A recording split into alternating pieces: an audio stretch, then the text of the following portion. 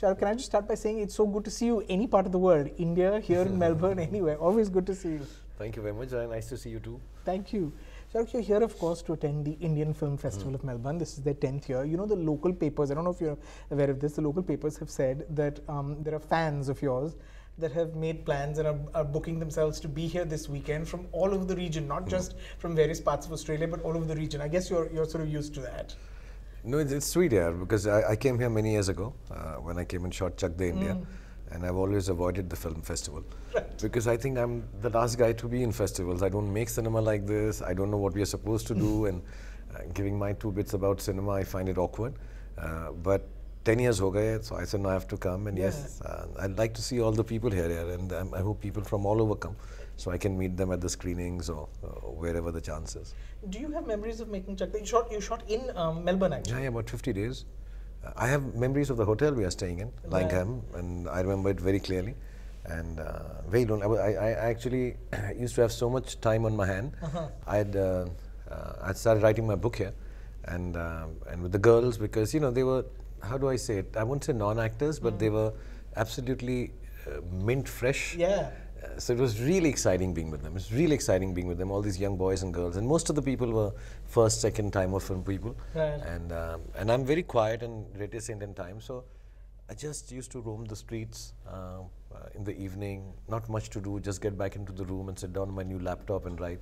So I have some very fond memories, plus the fact that I think Melbourne is one sporting community. Yeah. It has a whole commune where people like to play sports, encourages that. So that was very nice. MCG is right here, right? It's right. Biggest stadium in the world, yeah. And you all shot there apparently for MCG we didn't shoot. MCG we didn't shoot, but MCG I've not seen a match there. But yeah, it's the biggest cricket stadium I think in the world. Yeah. And Eden Garden used to be the second, or they used to compete for this thing. And it's right here. It's amazing. And it's right here, yeah. Rod Laver Stadium is here, and the Australian Open Stadium. You're receiving an honorary degree from La Trobe University tomorrow. Is that important for you? Is that a big deal? You know, you know, whenever you get doctorates, my assumption is it is being given for having worked hard in the field that you are a professional in. Yes. And then hopefully a part of it can be imparted to others. So it's a great feeling. Yeah. I don't know how to react to it. This will be my 5th doctorate, I think. Right. So at this You're point really in time, collecting them, yeah. I'm collecting them. It's like I'm more of a doctor than an actor. Only because you've taken like a year off. But I just feel what they very graciously La Trobe has done is they're also sponsoring a girl every year. That's right. To come and get educated here, and I think that opportunity to me is really, really heartening. Sure. That you can be instrumental in that, yeah. Yeah, more than just to get an opportunity to a student, a girl student, to come here. And Australia has some amazing universities and education system, and La Trobe itself. So if a girl can come here every year and get an educational facility, which perhaps will enhance her life, I think for me that was the happiest part of the doctorate. And of course, I'll get a certificate which will make everyone think I'm more intellectual than I actually am. Shah Rukh, you actually said that you wanted to take some time off to spend time with the family, to travel. That's what the last few months have been. You haven't made another movie since the last release. How has this time been sort of, you know, enriching? It's also the first time, right? That you 30 years, yeah. I don't know, I didn't even have a film. I was doing one, and then that kind of fell through. And I just thought, normally when I'm doing a film, I have worked out the next film.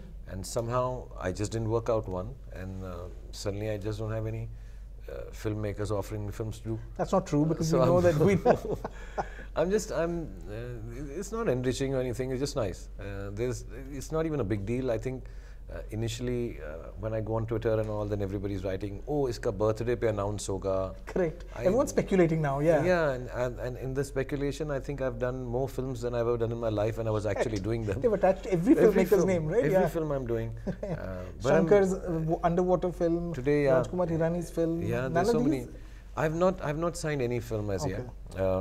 I've been hearing a lot of stories actually, not just for me, just for production and all. So I've been hearing lots of stories. Yeah, I don't know myself yet. I wanted to do an action film, then I want to do a fun film, So I don't know. I've not given it thought. I'm okay actually. Yeah. But did this time off sort of, I mean, I don't know, does it give perspective? Does it help you decide what you want to do next? I mean, what does it do? I don't think so. I think I'm going to make the same mistakes I've made the last few years. And I think it's not at all going to teach me anything different. It won't give me any perspective. I mean, I'll be honest. You know, if I got perspective, if I was able to differentiate between good and bad, if I could somewhere realize what I actually should be doing to get it right, I think it'll get so boring. It'll be like a trope. It'll be nonsense. So you enjoy the sort of discovery? I'm not even discovering it. I just do the film that comes into my heart. I've always been like this. Yeah, yeah. People don't believe it because, you know, you reach a certain status and people think, oh, there must be a lot of thought going into this and you must be planning this. I've never planned it. I'm just happy that I have time to come to Melbourne. Yeah. Go down and, you know, spend some time with my daughter in New York. Correct. Go to Trinidad and Tobago, watch some cricket match. True. And it's not like I'm holidaying. I'm really working hard. Right. But I'm working on a lot of stories and films to make for production. Right. And it's nice, yeah, not to have this whole stress of writing a film for me. Not that I wrote it, and not that I write it very well. But you know, actors can sometimes get sort of restless. I don't want to use the word insecure, but you know, when, I mean, not at your stage, you won't, but just not knowing what next. I don't think it's about an actor thing. It's about humans actually, no? Just not knowing what we're going to do next. Do you feel like you're at that place? Rajeev, I have an amazing, you know, personality which very few people know. Okay. I am extremely active, or I can be completely dormant. Oh, right, I don't have a window shopping spree in me. Okay. I don't do the mid section. Right. So you're an extremist. I'm genuinely an extremist. Like you say this, you know, a lot of people think this about me because I work so hard. Yeah. Sir, aap kaam ke bina nahi baithoge. Correct. People don't know. I can just be in my shorts with my hair standing, just lying down in one place. I don't want to do anything. Okay. I think there are very few people in this world who are so restlessly peaceful as I am. Okay. I'm the most restlessly peaceful man in the world. Right. I have huge peace, huge patience, and huge restlessness. I'm not hyper. Yeah. Oh my God, I have never done that. Actually, you know, when people say, "Oh, you have so much energy," I really don't. I have extremely relaxed energy. Okay. So if I come into my energy, will never disturb a room. Right. My energy will invoke happiness in a room. Right. So when people say it, I don't correct them. Are you coming? So much. No, it's not that. My energy is not going to be uncomfortable. Oh shit, man, he's moving so much. No, my energy just makes you happy. Right. It's never been restless, and I'm extremely and suddenly like it could be. I land back from Melbourne and I could be going on a set and going mad and working. Sure. So I let it play out like it should. Okay. You know, you've not maybe gone on the set acting for a few months, but you've been very active and very busy as a producer because you had the company had Badla, of course, which was a success. Yeah. You'll have now The Bard of Blood, which is a Netflix series which will go on soon, and you've just announced that you're remaking Money Heist into a film. Huh. Plenty things going on the production front. I don't think Money Heist, I think, is a rumor. Okay. Money Heist, we are not doing in the film. We have Bard of Blood. We've got Patrick's Betal. Right. That horror thing. Right. It's very scary. I went on the sets. Oh, nice. Yes. And we have Class of '83 with Bobby. Right. Which Atul is directing. Yeah. And then I was working on one other series for Netflix, I think. We're sitting and chatting on that. So I've actually, you know, I really like the system of Netflix and this writer's room thing. Yeah. So I've created a lot of writer's room and I just go and hang with them. Right. And I was thinking even for my film I'll do that. But for Hindi films, I don't think you get enough writers to get into a writer's room. Normally just the director writes it. But does the format excite you, Shah Rukh, as an actor? Do you think that if something came along, you'd be open to kind of doing a Netflix show? Actually, yeah, nothing's been offered to me. But you know, I'm a television actor. Yeah. I mean, to me, the platform's never been. Never matter, right? I would love to do it if there is something that excites me. I would do it, even a film for Netflix. But nobody's offered yet. I don't think anyone thinks of you as a small. I think that you can't kind of capture him in a small screen anymore. Like I just saw Irishman here. Right, the teaser. Awesome, man. It's a $200 million film. True. Martin Scorsese making it. Correct. De Niro and Al Pacino together. Right. And it's going to come on Netflix. So how does that make it? I think it's really cool, man. Sure. If you could see it, and like, it's very exciting. It's very exciting. So I don't think that really makes a difference now. Yeah. I mean, what would happen in India? They can release the film on Friday and Monday they'll put it on Netflix. 3 days, maybe 5 days. Correct. There's ways to work around that. There's ways to work around that. I don't think the maturity of a film should be judged just by the fact that it's going to come on Netflix or not. I think you can put anything anywhere. Right. You know, Shah Rukh, because you're here, or because you're out of your country, I want to ask you a question.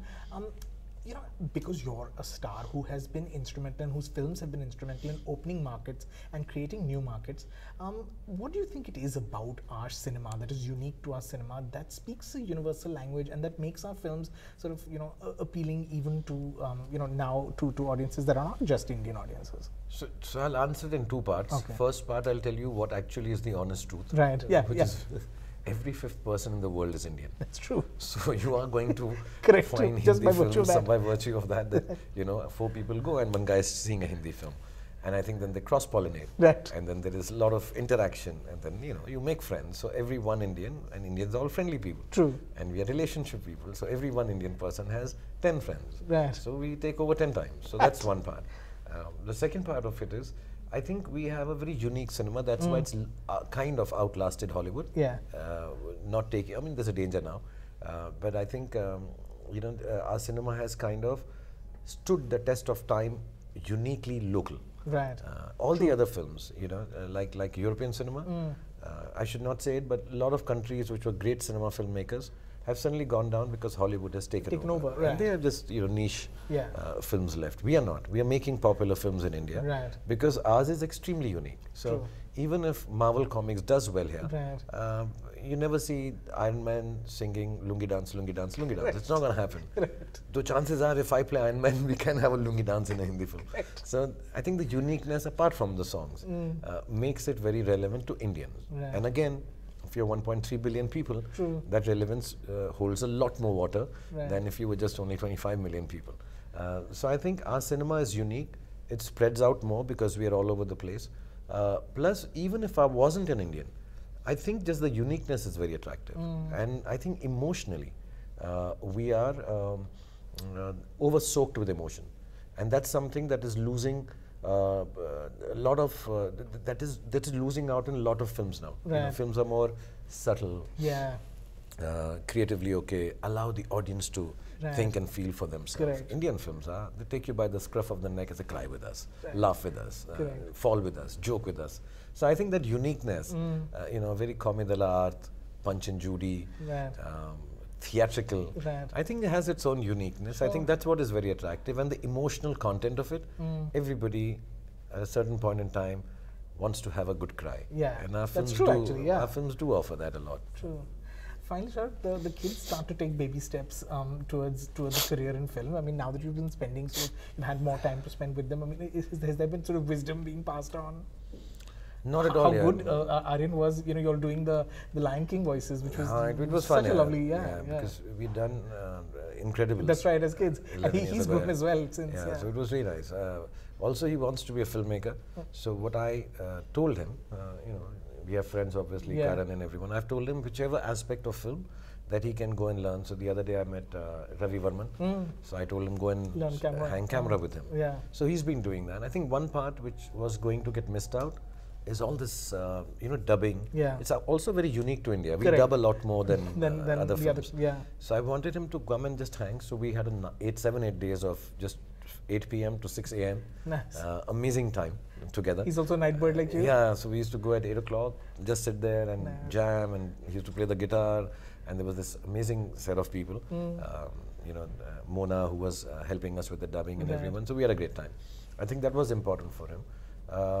He's got another 1.5 years of film school, which is a big course here, 4-year course. And then Swana is going to Tish now, and she wants to act. She's right now at the Fringe Festival in Edinburgh. So she's doing theatre, she's got coloured face, she's doing some mime and all. So it's good fun. I think the most important part of them growing up is that I should not impose my ideas on them, because mine are so set. Mine have now kind of nearly been fully cultivated. So, you know, if it's cultivated, it's already there, then I'm here to give my yeoman service to Indian film industry with my cultivated amazing talent. Why just get it duplicated to them? Let them learn something. And discover their own, And more than discover, you know, Rajeev, I think it's very important, at least I believe that, maybe it's old-fashioned, but I think it's very important for every actor and actress, every filmmaker and storyteller, every person who critiques, to start giving back something to the film industry, bring something new to it. Right. So for example, if today you are starting a new show, it should have, you've already done what you have done. You know your, you know your bone, you know how to gnaw at it, bury it, take it out again. But now you need to bring in and give something new as a critical appraisal of cinema person. Then I think as actors, as filmmakers, my kids, in case they wish to come in, they have to bring something new. They can't live off the stuff their father has managed to do. So I think it's important they bring in new, and if I impose myself, they won't be able to. Let them just go, bring in something radical and weird and strange and wrong maybe, but it should be newer than what I've been able to give. Well, what with you looking over, I suspect they know that they've got someone wise standing behind. No, I'm the worst person who should look over. I should not have any influence on my children. I think the only one I should have, I'm thinking, is to train Abram to be mad like me. I think Aryan and Suana are very sensible. They're very, very sensible, and they should not. Actually, they also don't allow me to. If I was to tell them, they just look at me and say, S-R-K. Actually, I've done it. I think they should do it on their own. My influence should not come on them. Abram, yes. I'll teach him how to be the king. But looking forward to whatever you decide to do next. Very excitedly waiting. Yeah, inshallah, yeah. I'm also actually, what month is this? It's August now. We're in August, September, October. So the birthday announcement's not coming, or it just could? No, it could come tomorrow. Tomorrow, wow, okay. But I don't think, see, even if it comes tomorrow, it's not a film that I've worked on as yet. Right. I may have an idea, but I want to do an action film, yeah. Okay. So I want to kick some ass. Nice. Do some boxing bit, do some one-liners. Nice. Rishte mein tum tumhare baap lagte hain, kind of thing. But I don't know. Nobody's written. Actually, that's the struggle. Nobody writes an action film for me. So, let me just invite this. Yeah, use this as any person who's got an action film for me. My Twitter handle is at IMSRK. And you read everything, yeah? I read everything. So please send in your scripts, 2 lines. Then I will already give it to Rajeev to do a critical appraisal of them. If he gives it 4.5 stars. That's a lot of pressure, Shah Rukh. Is that how you say it? 4.5 stars? So if he gives it 4.5 stars, then I'm going to take on to an action film. So of course, whatever Rajeev says, because says, who better qualify? Who better qualify than Rajeev to and give me a action film thumbs up. Thank you, Shah Rukh. Cannot wait to watch this action film. Thank you. Always a pleasure. God bless you. Thank you. Thank you.